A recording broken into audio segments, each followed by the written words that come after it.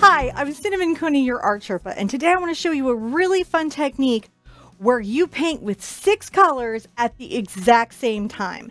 So get a big wide brush and the materials listed in the description below. I'm going to show you how to make this rainbow spectacular 2 birds on a branch.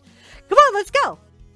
You're going to need for this project red paint, orange paint, yellow paint, green paint, blue paint, purple paint, and a big wide brush for painting. Get your brush wet, drag off the extra water, come into your rainbow, and very carefully load it up. Bring it to your canvas and come across. So as you're pulling the color across the canvas, remember that you can go back and finish up a stroke as long as you line it up. Now I'm coming back over with a clean, dry brush to smooth and blend. Now that's a very interesting technique and it can be challenging. So just remember to clean your brushes between swipes and go slowly. Give yourself time to do it because once you learn how to do it, it is a lot of fun. For the next part, we're going to put in our bird silhouette using black paint and a round brush.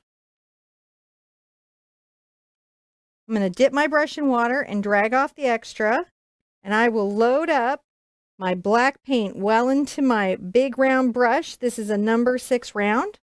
I'm going to come over here from the left-hand side and just make a little branchy line coming across my surface. I like it to be thicker at the beginning and come out smaller as it gets to its little bitty branches. Got to give lots of room for our lovebirds. I'm going to make 2 little leaf shapes. These are going to be the bird bodies. They're going to be facing each other because they're a pair. Make a little round shape at the end of the body. To start talking about a little bird head. Very carefully. Bring a little tail off the back. I like to imply a little bit of wing. And in your little triangle, they're just little brush strokes that I pull in. That's a beak. Give them little legs. I like to put a little bend in them, show that they're perched. And if you want to, you can give them a few little feathers on top of their little bird heads. Add some leaves to your branch. I may have to turn the canvas. To get this, never be afraid of repositioning your canvas to get better control over what you're painting. Just a fun, silly little painting that you can do on any little Saturday to relax and celebrate color. Sometimes it's nice to put an upward branch once you know where your little birds are going to be to balance out the piece. In nature.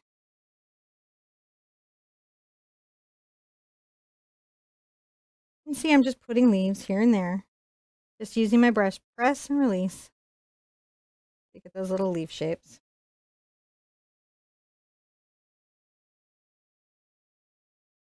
You can always put some blowing off.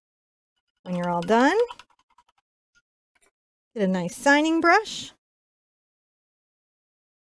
Put your signature on so you'll know that you made it. Give yourself a pat on the back. Remember, art can be fun, can be playful, and it can be easy. It doesn't have to be difficult, and you can always, always get all the extra help you need at TheArtSherpa.com. Remember to be good to yourself, be good to each other, and I want to see you at an easel really soon. Bye-bye!